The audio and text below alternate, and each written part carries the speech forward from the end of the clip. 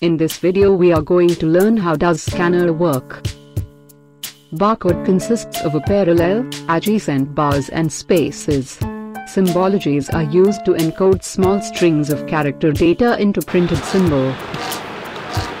The combination of black and white bars represents different text characters which follows a set algorithm for that barcode type. If you change the sequence of bars you get different text. A barcode scanner reads this pattern of black and white bars and this is turned into line of text that computer can understand. This information is then sent over to your computer by the scanner, no difference than a standard keyboard does.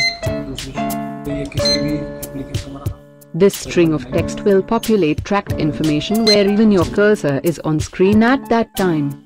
DRPU Barcode software supports all type of media, printers and scanners.